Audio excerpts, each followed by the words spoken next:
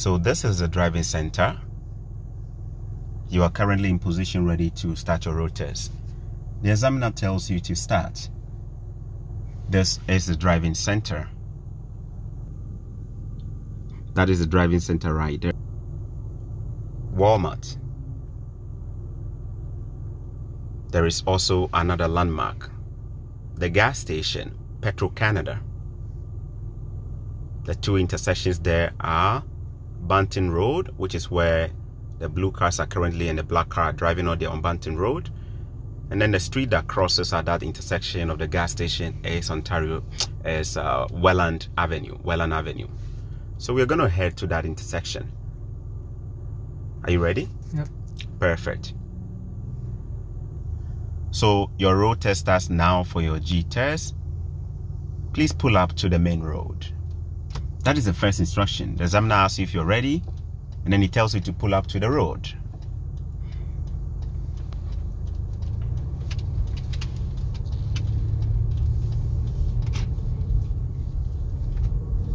As you make a turn here, there is a yellow line in front. Please stop in the middle of the two arrows and stop completely behind the yellow line. Observe to your left. Observe your front. Do a blind spot to your right and turn nicely. There is a crosswalk here. Do not block it. Stop behind the crosswalk. Even if there is no pedestrian, stop behind the crosswalk. Observe to your left. Observe to your right. Keep an eye on Popeyes where you have Shoppers and Freshco. When the road is clear, turn nicely. Now, as you join the road, the examiner is telling you to go straight. You may either make a right turn at this traffic intersection. The street in front of us, from our left to right or right to left, is called Welland Avenue. The examiner, we are currently on Banton, but the intersection facing us is Welland Avenue. The examiner will either tell you to make a right turn, or he's going to tell you to go straight. If he doesn't say it, it means you're going straight. Remember, the lanes are two. You can see a car on our immediate side. So when you're driving, please keep to this right lane. Do not touch the line, the white line on the road. It will be a major violation. So just when you've crossed the light and you're going, the speed limit on this road is 50 kilometers. You are still on Banton Road. One of the common errors here is overspeeding. If you do about 50 kilometers, it's a major violation. Another common error is driving too wide. Driving too wide is when the driver drives too close to the white line on the left and he leaves a lot of gaps in here. As you can see, he's not too far from the curb in the mirror, on the right mirror. So you're supposed to have a very good vehicle position as you drive. Then you are approaching the bridge. There are two main lights, one before the bridge, one immediately after the bridge. The examiner may either tell you to make a right turn here, or he will tell you to go straight. For the purpose of the road test we are doing now, we're going to go straight. The intersection we just got to is still Banton Road, which we are driving on, with a cross intersection before the bridge called Dieppe Road. Dieppe Road, D-I-E-P-P-E, Dieppe Road. As you cross, please remain closer to the curb, as there is a likelihood you may be touching the lines on your left. So when you cross this Dieppe Road to this next traffic light, it's going to tell you to make a right turn here. And be very slow so I can capture everything. You are making a right turn at this very yield sign. The name of the street here, slow down for me to capture, is Eastchester. Thank you. There is a field here, that is a landmark. There is a field there, that is a landmark. So you make a right turn on Eastchester. It has a yield sign. It has a yield sign, so please observe carefully. As you turn onto this road of Eastchester, your likely errors are overspeeding. Please take a left at the street coming up. The examiner will tell you to make a left. The name of the street here is Franklin Boulevard. I'm going to try to zoom in, so slow down. Don't care about the cars. Let me focus on my zooming. You're about to turn onto Franklin Boulevard. Good. Slow down a little bit when you turn so I can capture the name again. So we just turn onto Franklin. That is good. Not too bad. We're good. Now, when you make a turn into Franklin, it is a residential road. The speed limit is 40. It has a little bit of a curve. So you want to make sure that in the curve you don't speed. If there are vehicles parked on the right, do your best to make sure you are not too close to them, so that when they open their doors, they don't catch you or you don't catch them. So keep your speed steady. If there's no curve, you are allowed to do all the 40. But remember to drive based on the condition of the road. If the road is bad, drive based on the condition, but do not exceed 40. Please pull over when safe. So he has been given an instruction to pull over. What is the procedure? He signals to the right. He does a blind spot by checking over his shoulder, and then he pulls closer to the curb without hitting, such that he creates a gap of about 1 foot, which is looking good. He has created a gap, but the gap is not perfect. Can you please create a gap properly so that the 1 foot looks perfectly straight? So we're going to do the pulling over again. The gap he created was looking very, very tight and not looking parallel. So he has to create a very parallel gap. So he's created the gap again. So this is the gap they are looking for, about 1 foot away from the curb. And it needs to look parallel, not looking tight at some point, bigger at some point. So he's done his pulling over. All right. After doing the pulling over, he's going to be doing a 3-point turn. But I want him to drive forward a little bit since we are at an intersection. So he's supposed to drive straight. He's supposed to check his blind spot before moving forward. Go forward a little bit more under the tree, the big tree. So please pull over here.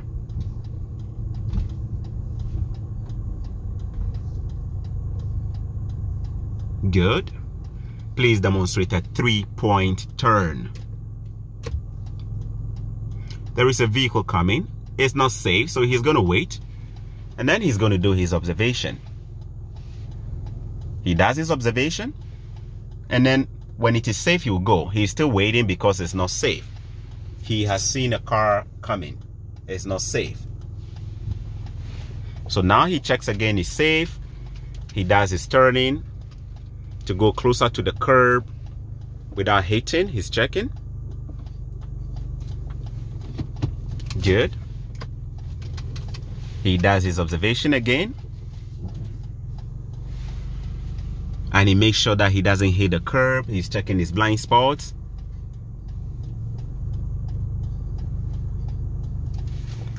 He changes the gear. He does an observation. And then he turns around to his new direction. This is 3-point turn. This is an intersection, so he scans the intersection. When you get to an intersection, even if it's your right of way, you have to scan to make sure that you do not miss a dangerous driver. So now he's finished the 3-point turn. Please pull over when safe. He's going to be told to do something else and demonstrate a roadside stop.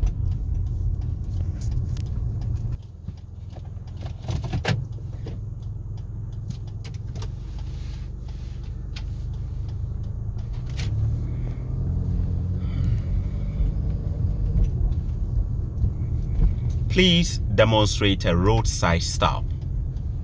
He signaled, he did his observation.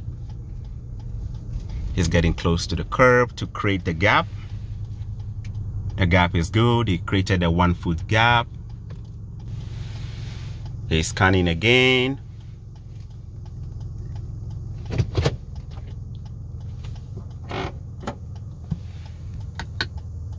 Very good.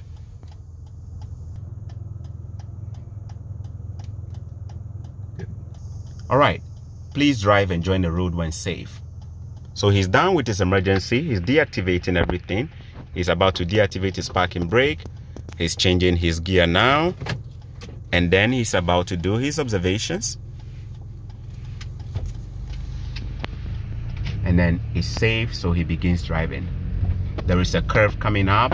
So even though it's 40 kilometers, he's going to use his discretion to make sure he's not too slow, not too fast. There is an intersection coming up. We don't have a stop sign. It's our right of way, but he still must show that he is scanning. There is another intersection coming up. Please take a left turn here. At this intersection, it's not an all-way stop. There is no line, so we use the crosswalk. We stop behind the crosswalk for 2 seconds. He cannot see the road properly, so he's going to move forward a little bit to scan carefully. And then when it is safe, he turns to join the road. And he was keeping his eyes on the white car just in case he turns out to be a bad driver. So basically, as you're going straight, if you come through an intersection, even though it's a true road and you don't have a stop sign, you must scan carefully. The moment you pass this store, Variety Food Mart, you should know that you are going to be taking a right turn at this traffic intersection. The name of the intersection is Grantham Avenue, the street we are about to turn into. So please make a right turn at Grantham Avenue. I'm going to zoom the name so you can see it. It's Grantham Avenue. Pause, don't turn. Let me capture the name, please. Good. You can make a turn now. So he's making a turn on Grantham Avenue. There is a real line here, so slow down. It's a little bit bad, not too bad, but don't slow down too much. And then you're going to see this landmark too. It has an industrial setup here, so there are some industries here.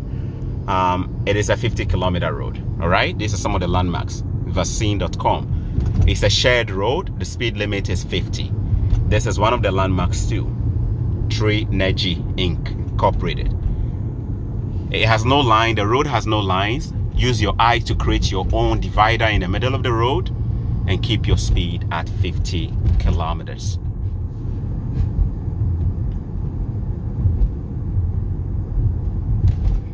So at this point, you are about 30 seconds away from the highway.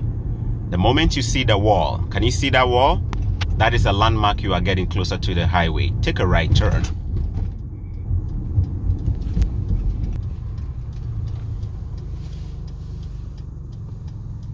So this is Grantham Avenue meeting Dunkirk Road. When you stop, you will not be able to see well, so you creep forward and you angle your vehicle by turning the steering slightly to the right. Make sure you are able to see the road clearly if it's not safe.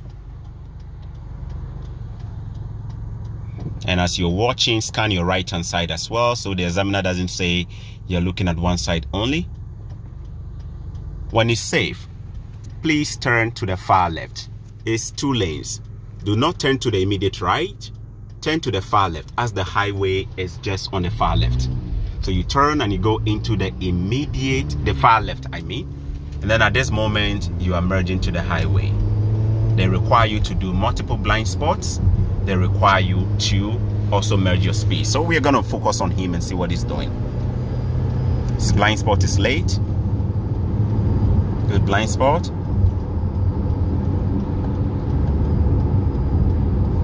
He has successfully merged to the highway and he has turned off his indicator.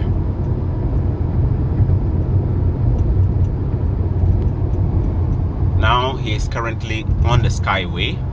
The examiner is going to test his ability to keep up to the speed on the highway, flow with traffic, do his mirror observations and lane changes. Let me repeat. The moment you jump on the highway, what are the expectations? What is the examiner going to tell you to do? 1, it's going to expect you to keep your speed up to the required speed limit, which is 100. I recommend you keep it between 100 and 105. Number 2, it's going to check your ability to observe your mirrors at least every 5 seconds. Your right mirror and your left mirror every 5 seconds. Number 3, it's going to be able to check your ability to do lane changes safely without impeding the traffic flow of other cars that are already in the other lane. Please take a lane change to do a lane change to the immediate left lane when safe. He's been told to do a lane change, so he's about to do a lane change. His signal is late. His blind spot is late. At least he should have hit one blind spot much earlier.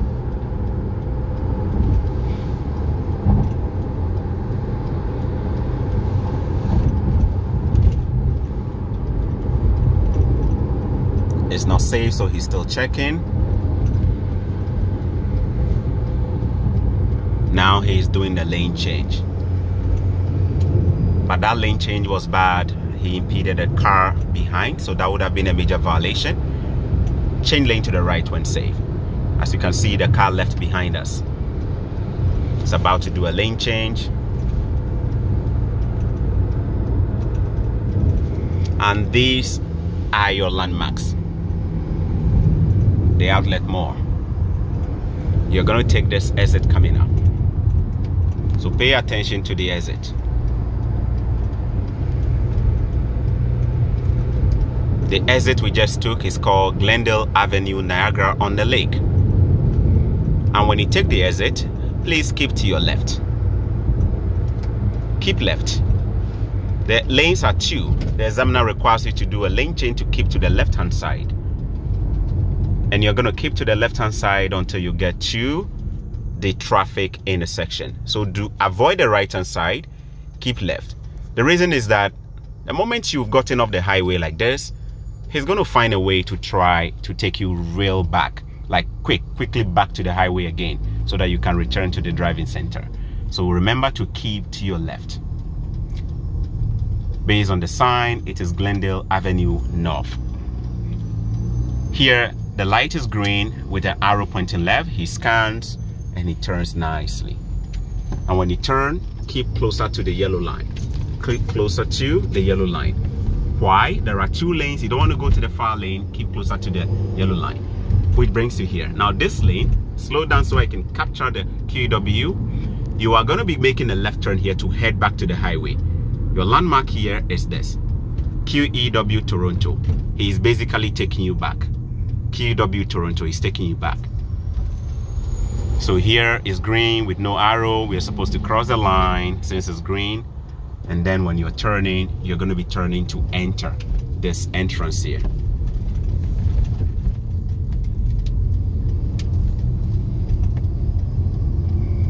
So at this moment, you are actually heading back to the highway. Based on what you can see, this is the highway. You can see cars are moving faster. You can see cars are moving faster, so you are merging. So he begins to do his thing.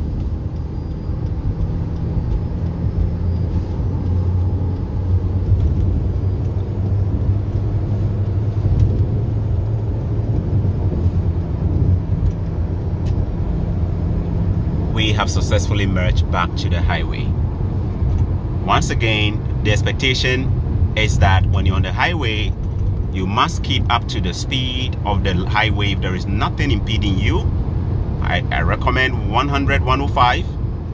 You must also be able to do your mirror observations at least every 5 seconds, which is about 300 meters of every time you drive. 300 meters you do your mirror observations. Your mirrors help you to see cars behind you. Then you will also be required to do a lane change. At this moment, we are about to climb the Skyway, which is a very tall bridge. We are climbing the Skyway. Change lane to the middle when safe.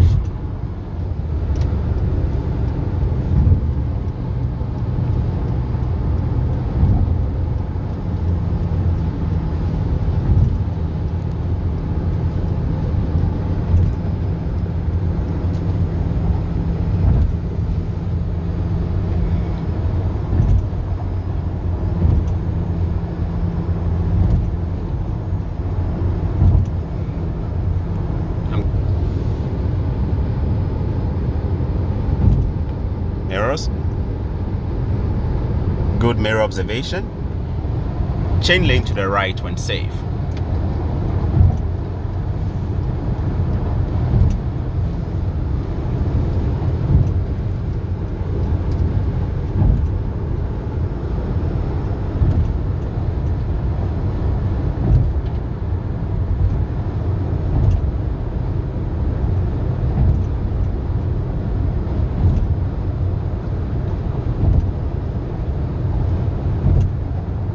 Take the exit coming up.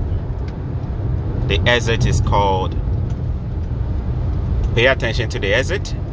The moment you descend the Skyway, the exit coming up is called Niagara Street and Welland Avenue. You're going to take it. The moment you take the exit, begin reducing your speed. Remember, do not reduce your speed deliberately until you cross and take the exit. Reduce your speed as you are approaching a 50-kilometer zone. The speed limit has been posted as 50, so do your best to observe the speed limit as you see it here by the beer store. Do your best to keep to your speed limit. Change lane to the right when safe.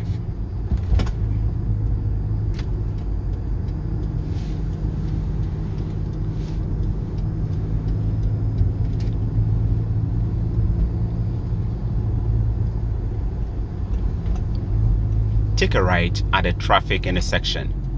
Now, when you get to this main traffic light, especially with the bridge on the left-hand side, we are turning into Welland Avenue. So you're going to see the name. You are about to turn into Welland Avenue. When you return from this exit on the highway, you are turning into Welland Avenue. It is a yield, so be sure to check the yield. Observe carefully when safe.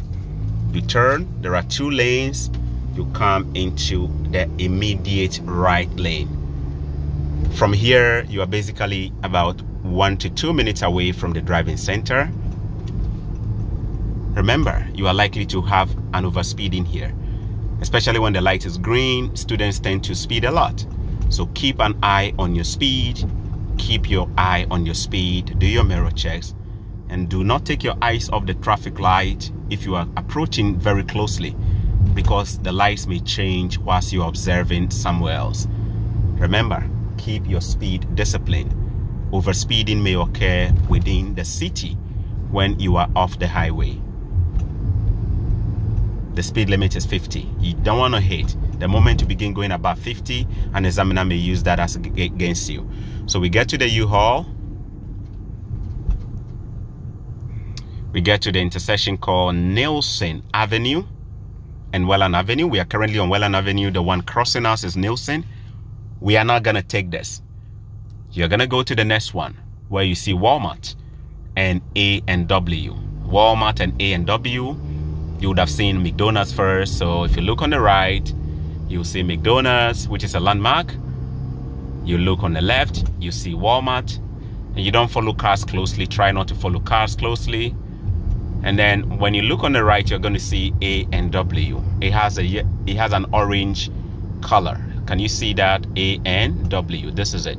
A&W. This is a landmark. The examiner is going to tell you to take a left at the light. You do a blind spot to change lane.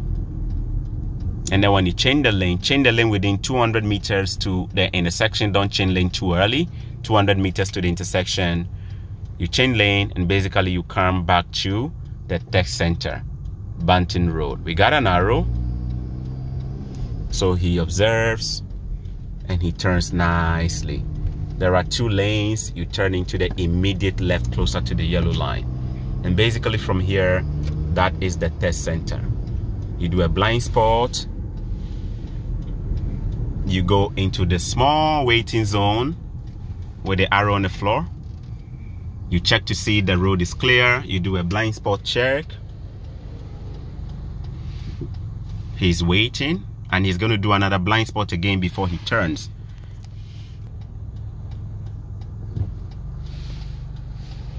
He checks again, he's safe, and then he turns nicely. And then basically what happens, you're going to be parking on either this immediate side here. You're going to be either parking on either of them, or you may park in the middle section. Thank you so much. I wish you the best with your road test. This is just one out of different routes to come. Thank you.